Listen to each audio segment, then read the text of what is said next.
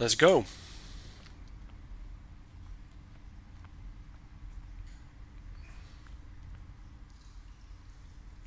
Is John actually bald, or is he just wearing some kind of hat on his suit? Something to pull over his head, I'm not sure. It seems like he's naked or he has body paint, but I guess it's just in a kind of nano suit. Like they do in Metal Gear. How was that character named? Raiden? Yeah. Okay. Whoa, what the hell was that? Things are getting spooky. And what was that noise? Okay, nothing we can do but just to proceed. Wait, let me try. Can we? The tower. I am pressurizing the raw materials containment tank. Yeah, come in. John, thank goodness, I can hear you. You just disappeared. No radio, no PDT. Who the hell was that? Dr. Gerardus Milan, head of special projects. He knew you. It's a big ship. And, I'm in a different division to him entirely. Only met him once. A real arsehole. I just want to get my family out of this goddamn place. That's the plan. Okay, so we're back with Thea, and I guess she opened the door from somewhere. Is she really trying to help me, or is she just playing me for her own agenda? I guess we'll find out. So the evil doctor is Dr. Milan. And we can't go back, so we need to go in here. I take it. And this area is flooded. You mentioned earlier that you lost my PDT. What's that mean? Personal data tag. Every person on board has one. Like animals. The tags monitor everything. Security access, food intake, location tracking. Everyone has a tag. We can use it to find my family. I'm afraid it doesn't work like that, John. Like hell it doesn't. If I'm tagged, then so are they. You said. I can only access your tag because the Dotmate scanners registered you. I've scanned for your family and I can't pick them up. Are they on the ship? Have they been rescued? It only means their PDTs haven't been activated. But I still have an idea that might just work.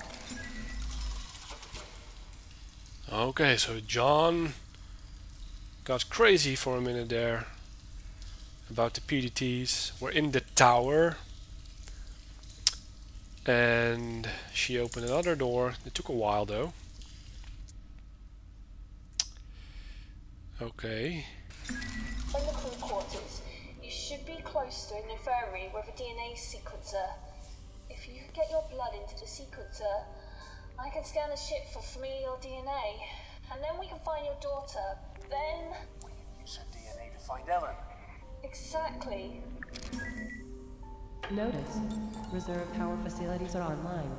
Backup systems are now enabled and functioning at benchmark levels. The outside temperature is minus 218 degrees Celsius. That's cold. So yeah, my daughter is Ellen. And we already have the blood because I've put my syringe into my body. Some nice epic music is kicking in to invigorate John's hope for finding Ellen. So there are pipes and machinery. A multitude of machines and pipes knitted together lie redundant.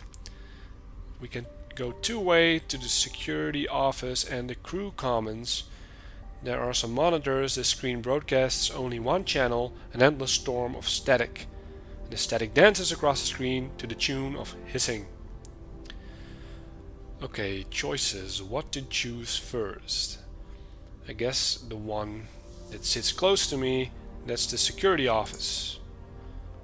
Let's see how secure it is. Okay, so we have a closed door over here, 2 dead bodies, and a motion detector. A motion detection device has been installed above the door.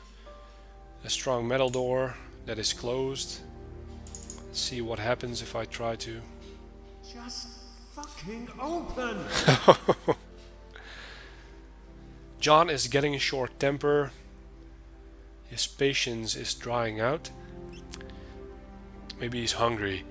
Portals into life support. The viewing portals look in upon the disturbingly grimy life support control room.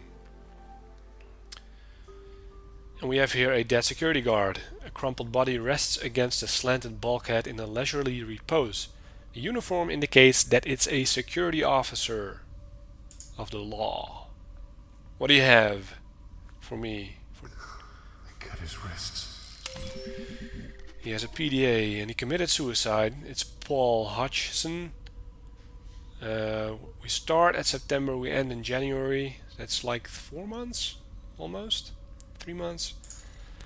This whole shift change thing is kinda strange. Putting Ronald in security when he's obviously not equipped strikes me as irresponsible. Oh well, I'm sure I can compensate. A notice went out telling us to follow the new security guidelines this evening. I wonder what happened.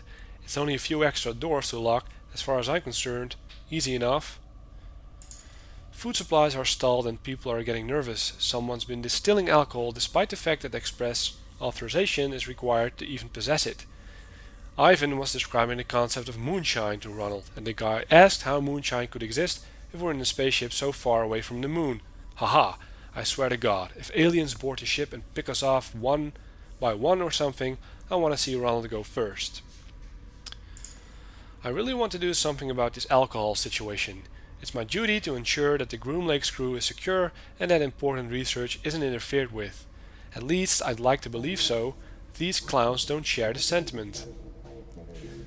Okay, so he's trying to battle the evils on the ship. The ass end of the ship just started exploding and jolted everything that wasn't bolted down. There's a goddamn pan stuck in the wall next to me.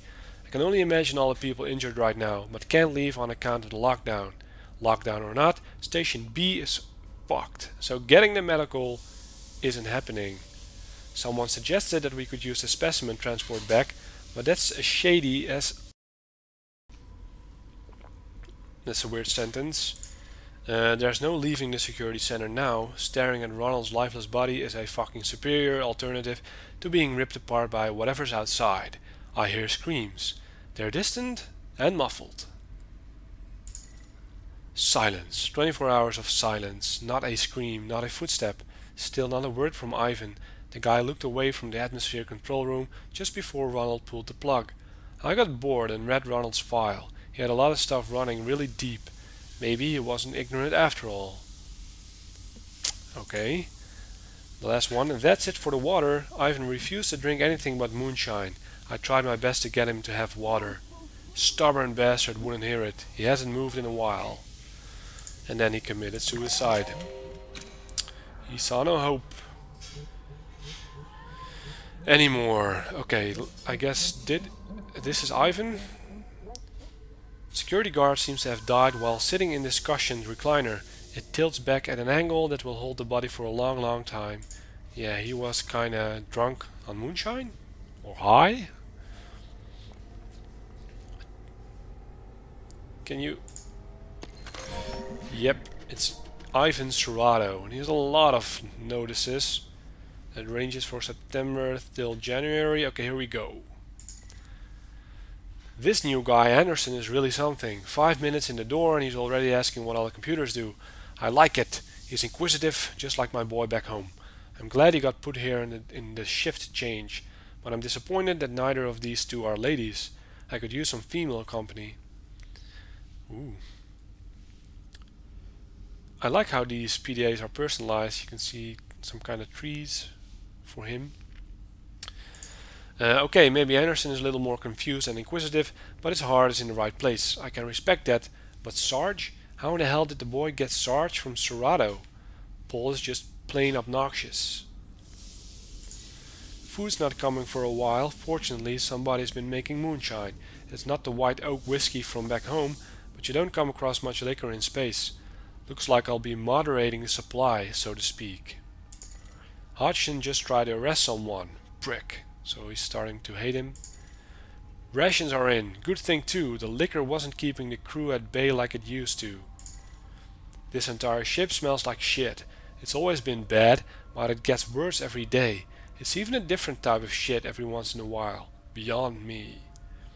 Ugh. Groomlake is on lockdown, tremors, power outages and several injured. Some guys left 3 days ago to repair a tram station. Haven't heard from them since. I can only fear the worst, and I don't want to wait to figure out what's been going on around here. Paul and I have agreed on the solution, but Anderson isn't grasping it. I don't expect him to. Who's Anderson then? Hodgson? Anderson? Okay. I knew Anderson would have trouble coping. I knew he wouldn't understand. At least he went easier than we will. Okay, so he died? Maybe I've met him before, I just don't remember. He saw so much in this short life. There just wasn't room for more. He'll never have a funeral. Nobody back home is going to think of him and wonder what happened. I think Paul and I are the only people on the ship who knew him by name. Maybe that Samantha girl he was talking about still remembers him. Her dog could be named after him, or maybe he picked her a flower and she tucked it into a book. I never did read much, but right now I'd love to be holding a book. Poe would work. He's the only author I know by name. Edgar Allan Poe, of course. And another long post. I haven't talked to Paul. He thinks I'm drinking, but I'm too preoccupied with Anderson for that. I figure I'm writing this for a reason. What if nobody ever reads it? What if this ship just drifts to the edge of the universe, dead and empty? If you exist, if you somehow stumble upon this, remember Anderson for me. He reminds me so much of how my son used to be. If you don't do it, nobody will. I don't beg. I never beg. But if you're a decent human, you'll know what you have to. Remember Anderson. Okay. Barely awake. Typing is an effort. Moonshine is not water. Hodgson has had last word. Okay. So I guess that was it for Serato. Can we... yeah. We have security cameras over here. This bank of monitors was designed to display the view from various security cameras around the facility. There's a computer terminal, another terminal that might have provided access to advanced system functions if it weren't hopelessly powered down. And there's another computer terminal. Let's try to do something with this first.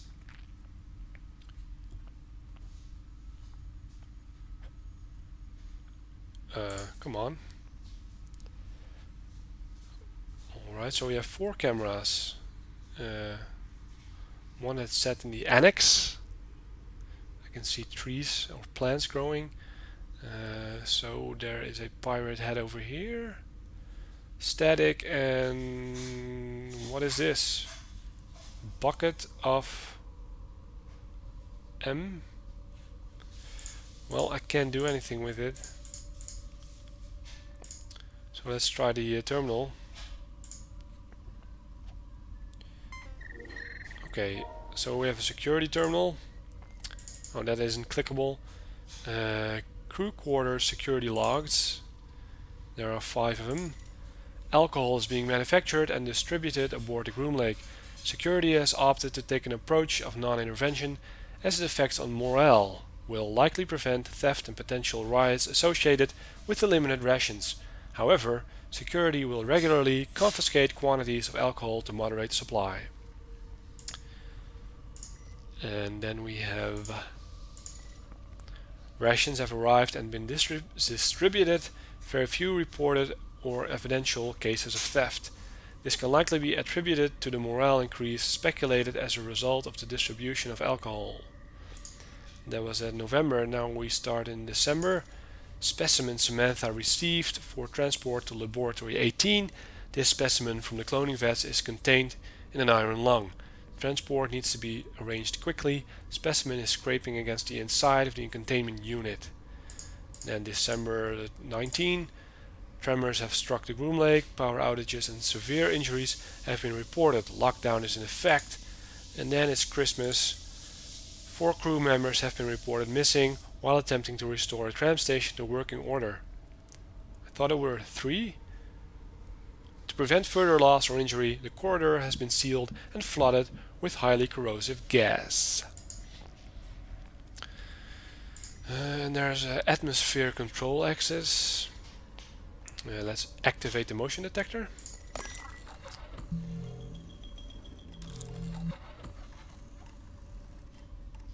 I'll need to figure something out here. Okay, so we need to have motion over here. Can we do it with the drill? I can't see it working like that. I don't think we can figure this out in this room, so let's try the other one, because there's still a room we can inspect. It's the crew commons. It's a gloomy doorway to the crew room. Once we know where Becca is, how can I get to her? There is another tram through the crew quarters. Once we know where you're going, we'll move forward from there. Trams. Yeah, I figure he doesn't like trams anymore after that derailment. God forgive us. Mountain images, a long landscape of a serene mountainscape intended to provide a sense of calm and perspective. Can see him. Smile. Frosted glass door. This especially large frosted glass door is coated with the dirt of neglect. And there's another dead body. A body lies slumped against the entrance bulkhead with its head hanging forward. It's almost possible to imagine him having a nap during a long shift. Is that Anderson? What the hell? Okay. I wish I could do something. Something more. No, it's Dr. Rick Graham, and he said, "Help me." There we go, September 27. I'm getting sick of this bumps and scrapes bullshit. I didn't get this degree just so that I could stitch idiots up when they accidentally stab themselves with a pen. I want to do fun experiments. Is that too much to ask? It's not like I want to be a mad scientist and shoe new arms onto people or anything, although human spiders would be cool. It's a miracle. Security somehow ended up passing a container from one of the cloning vets onto me. It's labeled Samantha. They understand it's to be transferred to Lab 18, right? Oh well, no reason I can't observe it for a while, right? I'll have my loyal assistant Miriam make up some good excuses for me. This creature is marvelous. The notes included don't say much, but I'm pretty sure that she didn't have a fully formed spine when they packaged this girl up. It describes her as being just a tail. There are some other bones as well, but I didn't major in monster anatomy. I wish I had though. You can't make this shit up. Then 2 days later, this fucker grew eyes. I mean it. She did not have these the last time I checked. They are rudimentary, sure, but they just grew. They follow me around. At this point I'm going to take credit for Samantha entirely. I mean, they can't provide that there was anything more than some stem cells in that container the last they saw it, right? From now on Samantha is mine. I can't wait to see what she turns into. Really? Lab 18 is definitely getting suspicious and impatient. I'm running out of excuses for why I haven't transferred Samantha yet. I need Miriam to stall a bit longer. I read her PDA, so I know she wants to turn me in. She wants my job. Fortunately, I have video of her screaming the guys from the lab. All of them. So there's my job security. Oh, screwing. Screwing, oh. Like a sex tape. And then December 19, this just got serious. The tremors knocked me over the counter and I twisted a muscle in my knee. It's going to be a long lockdown spent bandaging people up without any access to the full medical wing. December 21, Samantha isn't mine anymore. Some other poor fool can take responsibility for this one. Okay, so he doesn't like Samantha anymore at this point. Then the last one, I heard shrill screams coming from the entertainment area.